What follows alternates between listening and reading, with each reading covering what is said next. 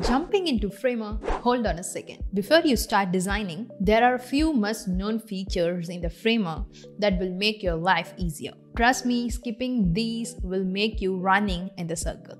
But if you get them right from the start, you will build faster, smoother, and with a way less frustration. Let me walk you through the key features that you want to know before getting started. The first thing is you need to understand about the Framer dashboard. So coming to the Framer UI, you need to know all the necessary features in this. Coming to the top left corner, you can find all the personal projects and also the guest workspace. Even you can add the workspace. Even you can switch between the light mode or dark mode. And here is the account details with the workspace, sessions, and etc. And coming to the settings, you can invite others via links. Even you can add the members, and you can view the plans you are currently in. Even you can do the changes to the permissions, the fonts, and all other details. And coming to these projects here, you can view all the projects which you have created. Even you can create a new project by using this, or you can create a new folder, so it will be easy for you to organize all the projects. Coming to the top center, even you can search for the projects. Even you can invite the members by using this, which you have seen already. You can create a new project either by use this button or just going through here. So this is the basic dashboard of the Framer. So now let's create a new project. And after you coming inside this new project, you need to understand one important thing. That is frames and stacks. So the frame will act as a box modeling. So in order to create the frames, either you can use the keyboard shortcut, or you can go to the layout and select with the frames. So just click and drag, so the frames will be created. This will be act as the box. So inside the box, you can put the necessary elements in order to create the layout. This frame is in free form.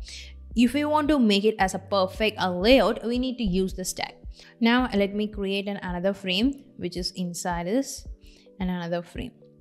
So instead of making these boxes to be aligned manually, we can use the stack, so that all the content which is inside the frame will be stacked one another in a perfect manner.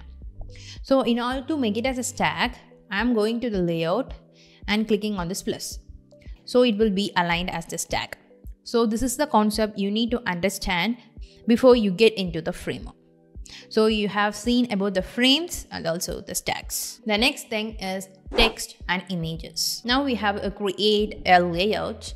Now inside it, we need to add the text and images. So in order to add the text, you have to go at the top panel, that is here.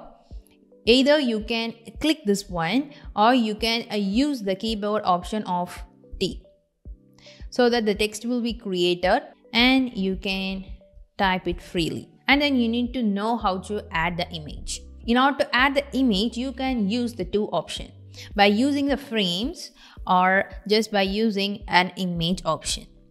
So first let's look into the image. So for that, I'm going into the insert panel. I'm searching for image. Just click and drop it here. An image frame will be created. In order to import an image inside this frame, I'm going to this fill option. So from here, you can choose the image from our system. So this is the one of the option, or else you can just click one of the frame and again go to the fill, and at the last you can find the image. So from here you can choose the image and insert it inside this frame. The next one is pre-built sections and pages. And you can find a very good option in the Framer, that is a pre-built section and also the pages. Instead of creating it from scratch, you have a ton of sections, that is a pre-built sections. So in order to get the pre-built sections, just go to the insert and you can find the predefined section or also the page. At first, let me go to the section, and from here you can choose the necessary section. So for example, let me choose this one. I'm just clicking on it. And so a new section will be created. So from here, you can do the changes for the text and also for the image, which I have said earlier. And next, even we can create the pages which is predefined. So again, in order to do that, I'm going to the insert, I'm going to the page. Now let me add a landing page. So if I click on it, a new page will be created along with a wireframing. So it will be very easy and it will be very fast for you to do the changes for your web design. The next features you need to know is animations. So you have seen many of the websites, there is a lot of a subtle animation and also the great animation. So you need to know how to create the animation in Framer. Actually, the animation creation in the Framer is much easier than any other. So let me show you how to create the animation, which is a basic animation. So for an example, I'm choosing this whole section and I'm going to the effects. So from this effect, you can add the animations. So just click on this plus icon and here you can find a bunch of animation options. So at first, let me choose up with this appear. Here you can give what type of animation you need. So the trigger should be on appear. Even you can find plenty of presets. So if this particular section enters, what the effect should be shown. So that can be done here. So in the enter option, I'm just selecting on this effect. Here I can give the opacity and a scaling, and even if you want, you can do the rotation. And here there is a transition effect. So from here you can do any of the changes. So let me check how it's working. So this is how the animations. So every time it appears on the screen, this will be the effect. You can tweak any of the changes which you want. The next option is using of the components. The component is reusing this particular element again and again. So for an example, we can take a button. That particular button can be used in many places. So instead of copying that and pasting it wherever we want, we can create a component at first and do the changes. And we can use that button component wherever we want. If we need any of the changes, we can do it only to that particular component, so that the changes will be affected to all the buttons. So let's see how to create that component. So for an example, as I have said earlier, this is the button. If we need to use this button here, what we will do, we will just copy and paste it here. So instead of that, we have to create a component. So in order to do that, I'm just using the option of create component. So the button component will be created. So from here, you can do any of the changes that have to be done to the component. Even we can give the hover effect and pressed effect, even create another variants. So for the hover, let me change it something like this. Okay. So for this one particular component, we can create more variants, and also we can give them many effect, that is hover effect and press effect. So let me show you. I'm just copying it and pasting inside it. And if I do the changes here, let me change the color of it to red, so that particular changes will be affected to the other buttons also. So this is the powerful features of the component. The next things you need to know is CMS, that is the content management system. It will be much useful if we are using a blog. So if we have hundreds of pages, so instead of copying it again and again, which is like the component, we are just going to create only one layout and reusing it again and again. So just by using the concept of CMS, let me show you.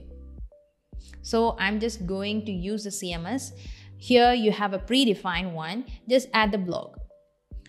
So the predefined blog will be created. From here you can do the changes for the content and images and etc. If you want to know more about the CMS, you can check out my CMS video in my channel. So here are all the different items.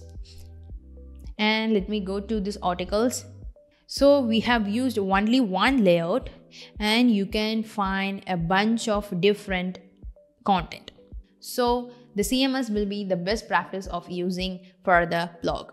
So instead of duplicating it again and again, we can just create only one single layout and use it multiple times. The next features you need to know is responsiveness. So this will be effective if you are using for the web browser. So what about the tablet and a mobile version? So for the responsiveness of this website, we are using the concept called breakpoints. So from here, you can choose up with the tablet and phone.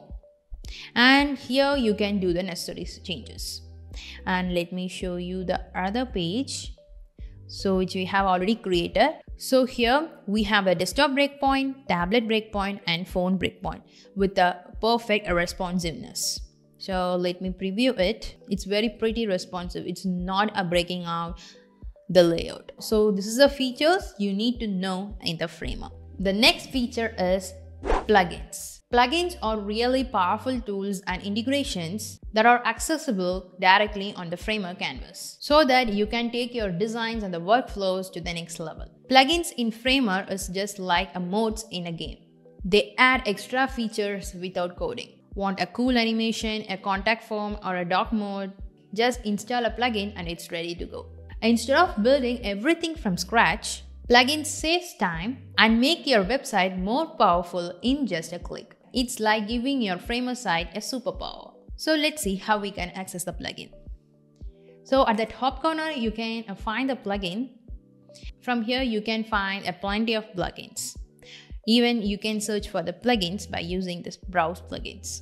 And if I need any of the stock image, I can search for Unsplash plugin, Lumi plugin.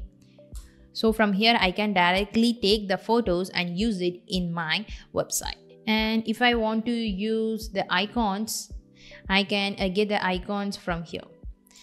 If I want the logos, I can search for the logos. If I want to use the Google Sheets, I can use the Google Sheet plugin.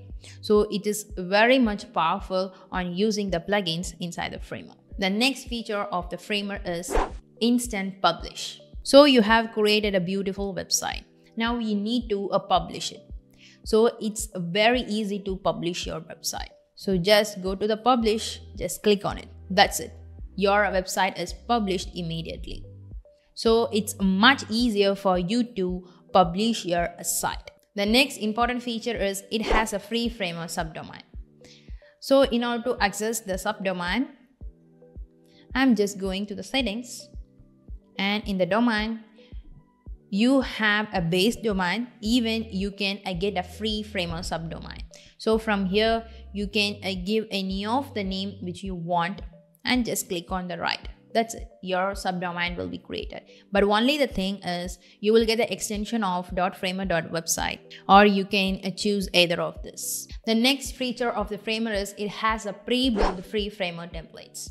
So from here, you can make use of the free Framer templates and just do the workaround on the templates. And also you can able to learn about the Framer more if you just work around on the templates.